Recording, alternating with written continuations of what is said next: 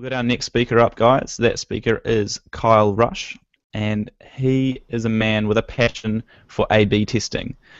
He currently works at Optimizely as the head of optimization and as a consultant.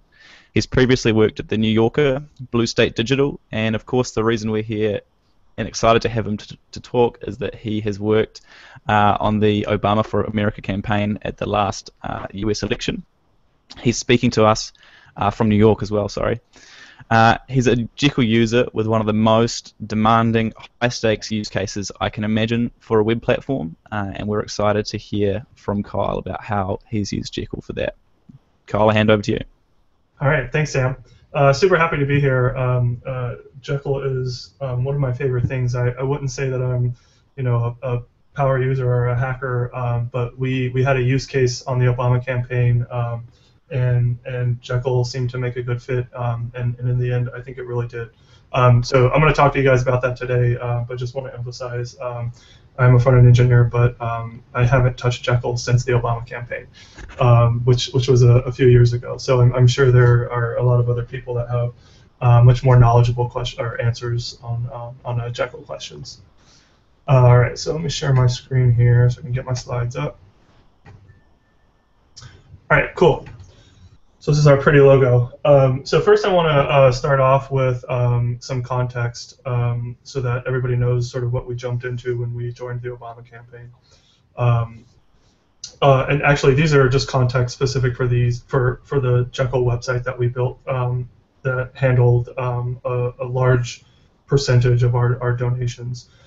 So this platform was responsible for about $250 million in donations. We processed about 4.27 million donations overall just for this platform, and it served up about 81.5 million page views over its lifespan, had about 17.8 million unique visits, so you can see we got a lot of return visits, and it had about a 6-month lifespan. So this wasn't a platform that we had over the course of the entire campaign. This was something that we had already hit the ground running with, and we're stumbling with a lot of other platforms. So we built this to spec, and we had about a year's worth of experience on the campaign by that point to decide what sort of platform we were going to do. So we had a lot of context and a lot of requirements, and we had it really well spec'd out. And so this is what we came up for the last 6 months of the campaign. All right, so a little bit more context here. So this is stepping back just a little bit for the overall campaign, not just necessarily the platform that we were building. But in 2008, the Obama campaign raised $500 million online, which broke George W. Bush's record before that, which also broke a record before that. So we're continually breaking records, which is really, really tough to do. I mean, $500 million is a lot of money, and when we started the campaign, when I joined very early on in June of 2011, a lot of media outlets in the U.S. were projecting that we would raise $1 billion total. They didn't really break that down between online and checks coming into the campaign, but still $1 billion is a lot of money. Obviously, the stakes are very, very high when you're working on software for the President of the United States of America, and depending on how you feel about politics, that makes the stakes even bigger. I myself am a political junkie, and the type of people that will come to a political campaign also feel very passionately. So, to us, this is more than just making sure that your company's stock price is going up and not going down, or most people don't even really care about that sort of thing. But we were dealing with issues that really are near and dear to our hearts, right? So we really believe in the cause that we were doing, and we felt that any sort of failure in that, our opponent getting into office would have had, pretty bad effects. I don't want to make this a political speech, but I just want everybody to know, how we feel and how we felt when we were making this, and the stakes as we understood them. The last thing that I would like to point out is our candidate was Mitt Romney, who has a lot of very, very wealthy friends, and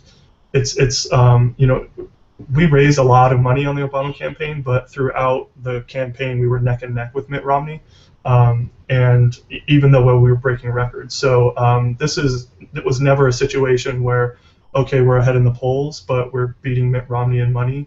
We were almost always tied, and there were a lot of quarters where Mitt Romney beat us in money. So the money race, is unfortunately very important in an American presidential campaign. But it was always very neck and neck, and we were always trying really, really hard to get ahead. So that's what we sort of jumped into. I'm going to skip past these pictures because this was a political joke that didn't go so well in some past talks. So I'll skip past those. So first I want to talk about what we started with. So when I joined the campaign in June 2011, as you might imagine, we were pretty reliant on a lot of vendor software. So this is a pretty basic architecture diagram. I'm sure a lot of you guys are pretty familiar with something like this. We've got the user up top, and then on the bottom we have a load balancer, and then we've got two clusters. So the web cluster would serve up all of the static assets, and actually we weren't doing static HTML at this point. These HTML pages were actually put together by the server and then served out. So there wasn't a ton of caching, which was part of the problem. But it also served up the CSS, JavaScript, and images. And there was about 7 nodes on that cluster. And then we had a payment cluster. So if you were on the donation page and then you submitted a donation, your request would then go to the load balancer, would send your request to the payment cluster, which had 2 nodes on it, and that's where we would actually process your donation. So this works pretty well if you're a small nonprofit and you're not, running a presidential campaign, or you're not trying to process $3 million an hour of donations during the middle of the Democratic National Convention. But so we, obviously hit failure a lot of times in this system. And we had to re-architect something a lot more scalable and a lot easier to edit too, because like I said, this was vendor software, and it wasn't really built to our spec. This vendor had they're called Blue State Digital. They've been around for quite a while, and so we were dealing with some pretty interesting proprietary CMS challenges to do all of this stuff. So some of the problems with this architecture, just from a performance perspective, were that it had a 5 to second average load time, which is just absolutely horrible. And that would even get worse as the load affected the web cluster. But 5 to 7 second average is just atrocious, and I'm absolutely positive that that was affecting the conversion rate of the page. There was no CDN, so this wasn't distributed. These were hosted not even on AWS. It was in a data center that our vendor controlled. So it was actually like physical hardware that they were managing themselves out of Boston. So every single request went to Boston. It wasn't distributed at all. Like I said before, there was no caching. Our CSS and JavaScript and images were cached, but there was no caching for the HTML. So that's a big problem because you can't even get the static assets until the HTML loads. When we started, we inherited this sort of templating wrapper that had 46 requests in it.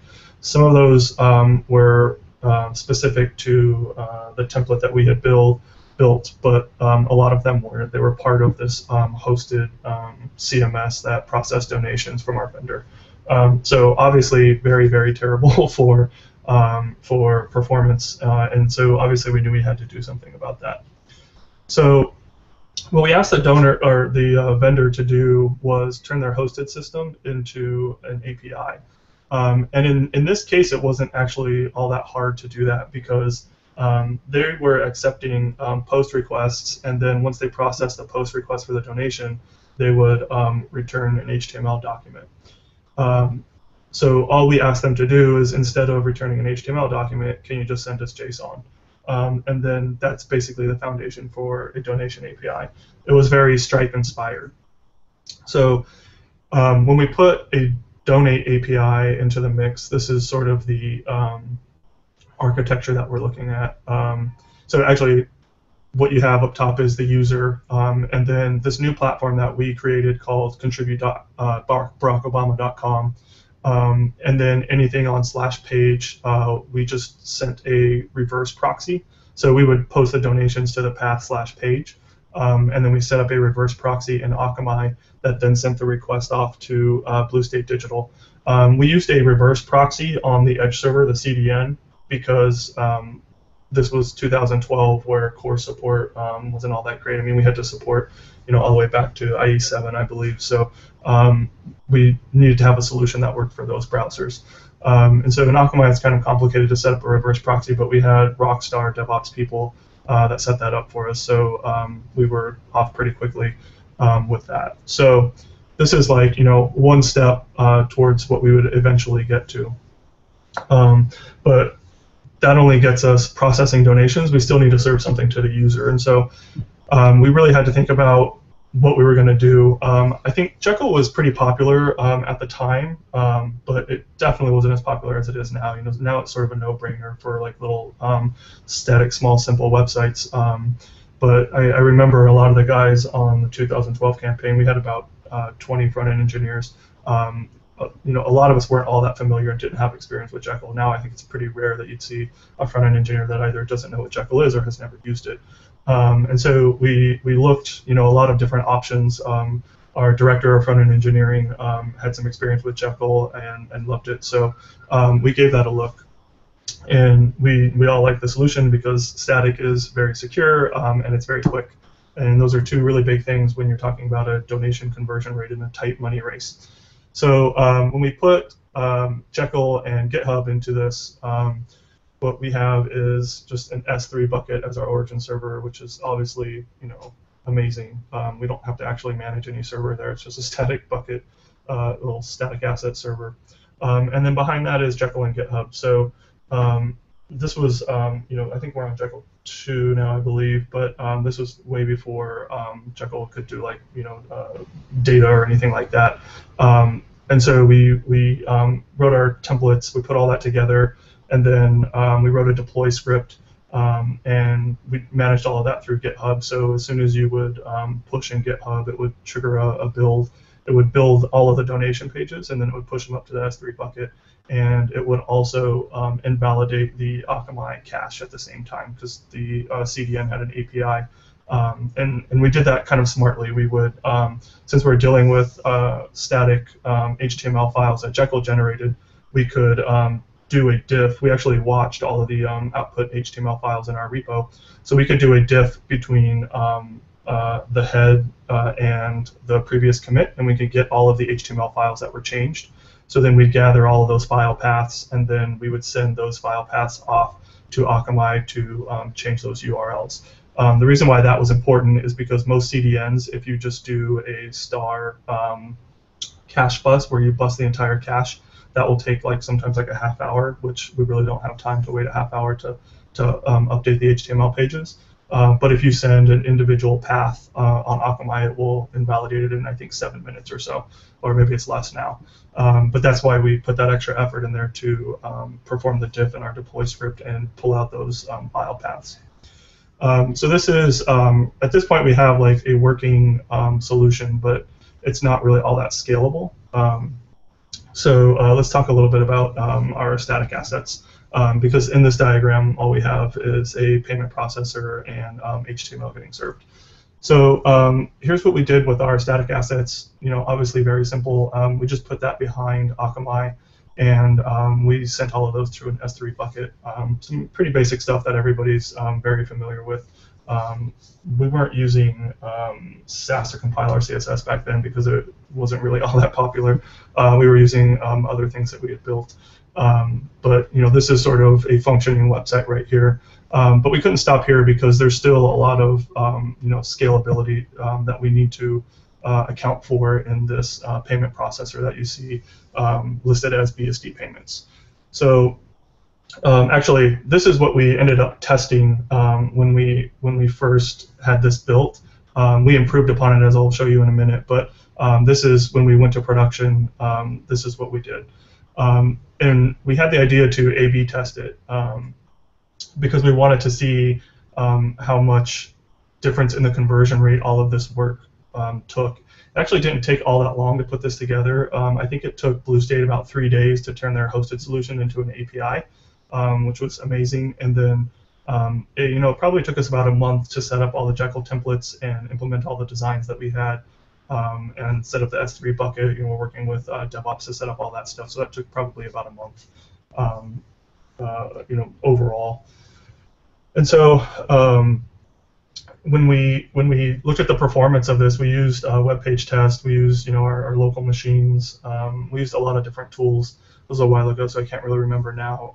But some of these numbers are averages across many different tools. But we got an 80% faster time to paint. Back then, people weren't really focusing on time to paint; they were focusing on page load. But I think we're all pretty much on board that time to paint is the metric. This is reflected in Google PageSpeed results now, but it wasn't at the time. But that's something that we were really focusing on. For those that don't know, that's how quickly the browser can paint something on the screen. So how quickly you see something on the web page. Doesn't mean that all the static assets are loaded, but it does mean that there's at least a usable or a mostly usable web page. Here's a film strip from webpagetest.com that we used to test this. So up at the top you have the OFA, Obama for America version, which is the fast version, and then down at the bottom you have the Blue State Digital version, the hosted solution. And you can see like each tile in this film strip is a second. So what's important to note is that the time to paint for the OFA version was 1 second, but the total page render happened on 2 seconds. So the page on the left doesn't have any images in it. It doesn't have our logo, and it doesn't have the image of the president. But for all intents and purposes, it's a usable page. A person can start interacting with that page after 1 second. They don't have to necessarily wait for the images to load. So that's why time to paint was important for us, right? And then on the bottom, you see that, and I don't know how this happened, but for some strange reason, the vendor's time to paint and total page load happened within 5 to 6 seconds. So you see them all the way down there for the page load. So this is a huge win for us. And there's also some other things that we reduced. So we got a 63% reduction in page weight, and that's just the amount of kilobytes that are transferred to the client's machine that's performing the request for the web page. And that's not just the HTML; it's all the static assets. We refactored a lot of that. We had a 52% reduction in HTTP requests, which is obviously a huge impact in page speed. And here are the results from our A/B test. I'm going to go back just a little bit just so that you guys can see these 2 pages again. When we A/B tested this, we consciously made the decision not to alter the design for the new version. We had new designs to put into production, but we didn't change the design because we wanted to A/B test the pages against each other. Since this is a totally new system that we had built, we wanted to A/B test it, and if we had changed the design, that's a variable that we weren't controlling for, and so that design could be impacting the conversion rate. But when we keep the design the same, then it just becomes a test of the code, the underlying code. And so that's the reason why when we launched this, it looked identical to what was already in production. And that's sort of a hard sell to people. So when you say like, hey, give us a month's worth of time to produce an exactly identical web page, people are like, no, we have other designs that we want to iterate on. But we ended up making the case that the investment in our ability to iterate on these from an engineering perspective and the increase or the reduction in page load time would be worth that month-long investment. So let's look at the A/B test results. So when we A/B tested this, we A/B tested it about, I think, 5 times just to be sure. We had a 14% average increase in the conversion rate. And again, when you're talking about numbers like 250 million, that is huge. So when you look at the average contribution size of this platform while it was in production, and you do the math with a 14% conversion rate, the number you end up is 32 million. So our estimate is that creating this new platform that was based on Jekyll and static architecture just in general saved us about 32 million in the long run. That's a lot of money in a tight fundraising race. A lot of the times in our Federal Election Commission reports, Mitt Romney was not really all that ahead of us. If we could take another 5 million from that fundraising quarter, another 10 million from that fundraising quarter, and put that in the report, that has a big impact in the race, because the media definitely reports on fundraising numbers, and that's sort of a sign of health for the campaigns that are running. So whoever's ahead in money is seen as having a more healthy campaign. So in the end, this turned out to be a huge win, obviously worth a month-long investment. It's very high ROI on something like that. But as I was saying before, that architecture wasn't really that scalable, because we were still on those payment clusters, those only 2 nodes for those payment clusters with our vendor. So we iterated on this, of course, and that's what I want to talk about now is redundancy. So the reason that redundancy was important is because at certain points of the campaign we were processing $3 million an hour. So that ended up being our peak for the campaign. That's a lot of money that's coming in, and again, I can't emphasize enough how tight the fundraising race was, and how much the media is putting a spotlight on that as a general health indicator of a political campaign. And so this architecture diagram, it just really doesn't scale well for something like that. Even let's say 20 minutes of downtime, it seems like maybe a little bit of a long time, but when you're processing $3 million an hour, your boss thinks that that's like 2 years. It's sort of like Einstein's theory of relativity, and this is like how it relates to political races. If you consider gravity, getting really, really heavy, and having a harder pull as the amount of money that's coming in, that's how time goes slower during that point in time. And so if you're only down, like let's say 10 minutes, that feels like probably a week when you're not close to something that has strong gravity, or a high processing of donations. So we got bit in the ass because we went down a couple of times. So we had to iterate on this and keep making it better. So here's what we actually ended up with at the end of the campaign. It's a lot more complicated than the previous diagram, but I'm just going to walk you guys through it. It's worth noting that we relied really heavily on AWS because, I think obviously a lot of people rely on AWS, but it's particularly useful for a political campaign because political campaigns usually only last about 18 months. And so you'll see a lot of companies will switch off of AWS because in the long term they can save some money by managing their own equipment, or not having like scalable stuff like AWS offers. But for us, everything goes away at the end of the campaign. We're not, nobody's employed by the end of the campaign. None of that software is really maintained, and so it's literally a race to the end. And then once that's done, everything dies. And that's AWS is just a perfect use case for that. All right, so we never ended up changing our static assets. Those stayed the same. We kept Jekyll in there. It was doing great for us. We kept hosting it on S3, and that was still behind an Akamai pull zone. So when somebody sent a request to /donation, it would pull from the AWS S3 bucket. And I think that there's probably different ways to do the caching, but I just want to cover that really quick right now. Back then, what we would do is we would send up the HTML files to S3, and we would cache them indefinitely. So we would put a cache header of, I think, a year or 2 years, so that would stay on the Edge server forever.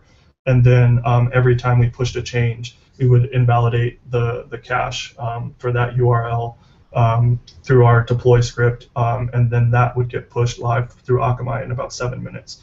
And we did that because at that point in time, I think that was the only way to keep HTML assets on the Edge server forever, right? Without the Edge server having to hit your origin server, which that decreases the performance. So we didn't want the Edge server to hit origin ever until the page was actually updated. All right, so then the right part of the architecture diagram is obviously a lot more heavy. So the part that required a lot of sophistication is the payment processor. So when the user would submit a post request to actually process a donation, that would go to the path / page, and in Akamai we set up a reverse proxy. So and we needed the reverse proxy because you can't actually do a post request to AWS to an S3 bucket, right? That's not going to do anything. There's no application there to accept that, and S3 won't accept it. So that I know of. So we sent it to /page, and Akamai allows you to set up a reverse proxy for any path. So anything to /page was proxied off to AWS. And so the AWS structure we had up at the top, we had AWS Route 53 weighted round robin. And this product was really, really, really useful for us in the campaign because it allowed us to switch between 2 different payment processors. So what we ended up doing is replicating the Blue State Digital payment processor. We took the spec and then we built our own version of that. So we hooked our application up to a payment gateway. We built out the API so it matched Blue State exactly, and that way we could send as a load balancing mechanism. We could send donations to either BSD or to Akamai. We could control the split, so if one version of the donation API was unhealthy, we could switch 100% of traffic over to the campaign's version of the donation processor. If for some reason the campaign went down, we would send that to our external vendor, Blue State Digital. What's really interesting, I think, is the way that we handled our redundancy and failover for the donations version of the campaigns version of the donation processor.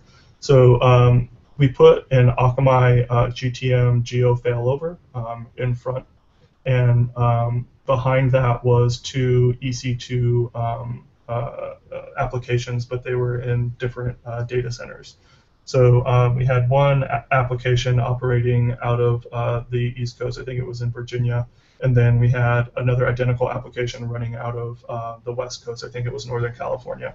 And so the Akamai GTM geo failover allows us to switch between the East and the West based on 2 things. So you can set it so that any IP address that's in the western side of the country would go to the data center in the west, and then if you had an IP address that was in the eastern side of the country, it would go to the east. So we had a geo load balance that way. But then the Akamai GTM part of that would ping each EC2 application to figure out what the health is. And if one of them went down, then it would switch all of the traffic from the entire country to either the east or the west, whichever one was still up and running. So we had several points of redundancy in here. If both our East and West Coast applications went down, then we'd fail over to Blue State Digital completely. But if, let's say, Blue State Digital went down and then our East Coast data center for some reason had some issues, we would send all the donations to the West. And that actually did happen. So I don't know if you guys remember, but in 2012 there was a hurricane that hit Virginia, and that knocked out the East Coast, the Northern Virginia East Coast Amazon data center for quite a long time. I think it was like several hours. But we didn't go down because we had this failover. So once we put this architecture in place, we never went down, which was pretty awesome. All right, so the reason that I think, or I should say the reason that I give this talk and I wrote a blog post about it is because, and I want to highlight 2 little pieces of this architecture diagram, even though it's all very fancy or was fancy at the time. Iteration and workflow are so important, especially to me because I'm all about A/B testing. And when you subscribe to a philosophy of A/B testing, and I think we're all pretty much on board with that, basically what we're saying is that our application is never done, right? It can always use improvement. And so we ran about 500 A/B tests over the course of this campaign, and it really, the larger architecture diagram, all the pieces in blue were part of that, but all the magic was really happening on these pieces in orange. That's where we iterated on the user interface, and had we picked a solution that had a database and allowed people to log into that, we would have to deal with like security concerns. We'd have to deal with permissioning. We'd have to deal with making sure that the remote database is backed up, and making sure that the remote database can sync with your local database so that you can test your new templates. And that requires a whole level of complexity that really slows down iteration and workflow. But because we went so simple and we went static and S3, we were able to iterate on these pages, in under like a day. We would come out with new designs in under a day. We had a team of about 5 front-end engineers that just worked on this architecture diagram, and specifically just the orange part. And they would get new designs, and they were so fast that they would, if an engineer has a good environment where they can work locally and they can test things locally, and then they have a remote staging where they can get approvals, or if they want to test it remotely, and that all works really fluently, that engineer is super productive. And when I saw that firsthand, I would hand off a design to one of our front-end engineers, and they would push out these designs in like less than a day, depending on how much of a change it was. And I credit Jekyll with a lot of that, right? Because like I said, we're not dealing with any of these database complications. It's just a templating system, and it was perfect for this project. Jekyll's not perfect for every project, obviously. If you try to, put, so I worked at the New Yorker, but there's no way that we could put NewYorker.com on Jekyll, because we need an interface for hundreds of journalists to log in and put their stories in. But for this one use case, I think it was probably the best decision we made out of the whole architecture diagram to go with Jekyll, because that allowed us to run all of these A/B tests, and I'll cover how much money we estimate that we won from the A/B tests. But I think that money far outweighs all of the redundancy that we built in, because we might have been down, even if we were down for like an hour total over the course of the campaign, during peak processing times, that's about $3 million. I know for a fact that we gained a lot more than $3 million by running all of the A/B tests and iterating on those. And if we didn't have a system like Jekyll, we couldn't have done it fast. All right, so this is sort of the impact of Jekyll and the entire architecture diagram. So over a course of 6 months, we did about 1,101 front-end deploys on this system. It contained about 4,000 lines of JavaScript that was just for this platform to process all these donations. It was responsive, which I know is not sexy at all anymore, but at the time we had the first political website that was responsive, and I think the Boston Globe had just started going responsive at that point in time, or they were investigating it, or Ethan McCode had signed on or something, and that was like the first big website for that to happen too, but it definitely wasn't a pervasive philosophy at the time. We ran 240 A/B tests just on the donation page. The other 500 that I mentioned were done on our ads landing pages, which are obviously really high ROI there too. And we got a 49% increase in the donation conversion rate. And so, again, just to reiterate, when you're talking about ROI, it's important to step back and think about what's going to give you a good ROI. Implementing a static system like Jekyll allowed us to iterate to increase the conversion rate by 49%. Making all of those performance improvements and not being down, probably got us, well, I know that the performance increase got us about 14%, but not being down did not increase that by, like the difference of between 14 and 49%. So again, that architecture diagram was very sexy to us at the time, and it took a lot of time to put in place, a lot of help from DevOps and some back-end engineers. But really, to me, what is so sexy about it is that we were using Jekyll, and our front-end engineers were able to iterate on it so quickly, unlike other CMSs like WordPress or whatever that require a much more complicated deploy process and a lot more support from DevOps and back-end engineers. All right, so that's pretty much all of my presentation. Happy to take questions, I guess. Awesome. Thank you very much, Kyle. The first question here is from Tilo Meyer from Twitter stream, m.asia. He says, what would you change in your architecture if you're going to do it again for the 2016 campaign? Great question. So I've actually just signed on to do the Hillary Clinton campaign for 2016. I don't know what I'm thinking for getting myself into something like that again.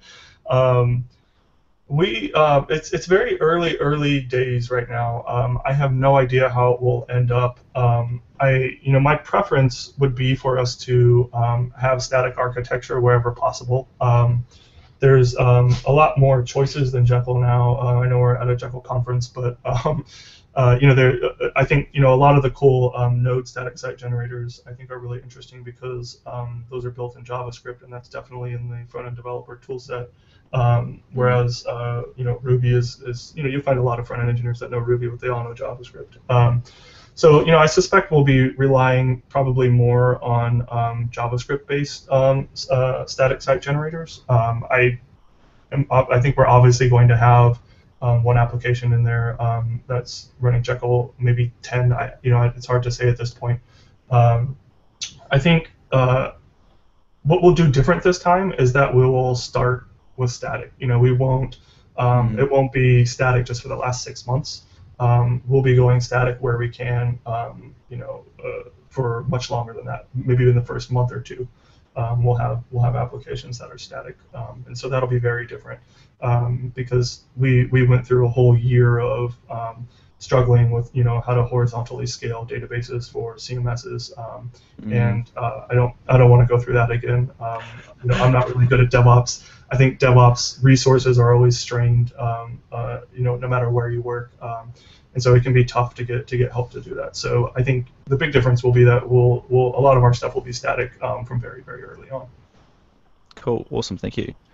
You mentioned that the campaign was sort of a race to the end, and that all of the things, you knew that the things you were building were going to be disposable.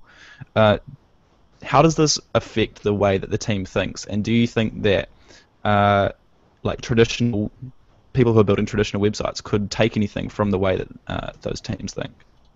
Yeah, I think the thing that we all learned, and I think what we walked away with, and carry that knowledge onto startup jobs or wherever we went.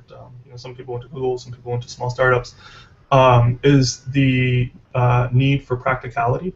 Engineers, and I don't fault them for that. I'm definitely guilty of this. They want to build the prettiest code base that just makes the most sense, and they don't want any nonsense in the code base. That's a really great goal to have. It's really nice if you can onboard another engineer, and they can just look at the code and it makes sense and it's very clean and there's no there's no to-dos and everything just is in line with the philosophy of the application. That's great, but Facebook has a famous saying that done is better than perfect. And when you're working on a campaign that has an end date, like you can't move the election if your application isn't ready. You have an end date. You definitely have to be subscribed to the philosophy that done is better than perfect. And so a lot of the code that we wrote, I'm sure wasn't the greatest code, but it's a high pressure situation where you just look and see whatever open source software that you want to use to build a website. You put that together really quickly. You may or may not have used it before. You hack on it, for a day, and then you get that out. And that's a practical approach. So that's what I think is the most usable thing that people could walk away, and I think a lot of the things that a lot of the campaign veterans are now pushing for, where they work, because perfect is just really the enemy of done, and it sucks. Cool. Awesome. So, can you just clarify? Was A/B testing common on the campaigns or on those websites before the tech stack or the new tech stack, or is it something that the new tech stack really enabled? Yeah, so we were testing before. We were testing from the very beginning, but the problem is that testing is about iteration, right? And so if you can't move quickly, so if you're in a traditional agile workflow where you plan out your whole quarter, you've got your release planned out, you've got all the stuff that you're gonna push out that quarter. That's fine. You're not really iterating that rapidly, but you're working at a comfortable pace. You don't have that luxury on a political campaign. You're deploying, I mean, like I said, we did, over 1,000 deploys in 6 months. So you're working at like breakneck pace. So you have to iterate fast, and that's what A/B testing is all about, right? A/B testing helps you learn what changes to your application, or what the impact is for changes to your application. And when we were A/B testing in the beginning, we realized that the tools that we were working with did not allow us to be effective with A/B testing, and that's why we had to re-architect the entire thing. So whereas in the beginning we might run an A/B test a week, once we threw Jekyll out there, we were A/B testing at least 3 times a day. So Cool. it's a huge difference in velocity there. That's a crazy increase. Uh, the static sites obviously have a lot of benefits. I mean, they got speed, they got scale, they got security. With the change from dynamic to static, was there any internal resistance from other decision makers on the campaign? And if so, what was your response to that? Yeah, so I would say the biggest pushback that we received is that people would not be able to publish donation pages like a normal stakeholder, so a digital organizer, someone who's not an engineer, could not jump in there and create a donation page, which is true. And so that is a big problem because anytime that anybody wants even the smallest change, let's say they want to change the title on a donation page, that's going to have to go through an engineer. Or maybe a product manager that's familiar with GitHub, or someone like that. But it definitely can't be done by somebody who's organizing on the ground or anything. So that's the pushback we received. The answer I always have for that is when you're working with something like Jekyll, it's so fast for a front-end engineer to make that change that it's not even really an issue, right? Like generally speaking, engineers shouldn't be taking requests to like change copy and update images. Usually you want the stakeholder to do that. But for us, it was so important to move at the pace that we were moving and to iterate so rapidly that we took on that burden. So anytime there were changes, we just figured out a system to make that happen quickly. And in my opinion, it was totally worth it. So I think that's like the biggest drawback, right? Is losing that ability for people to push changes without the help of a developer. Cool. That is all the questions I have for you at the moment, Kyle. Unless you've got any parting remarks, we're going to take a couple of minutes break before we bring on the next speaker. Nope, that's it from me. Awesome. Thank you very much, Kyle. All right, bye.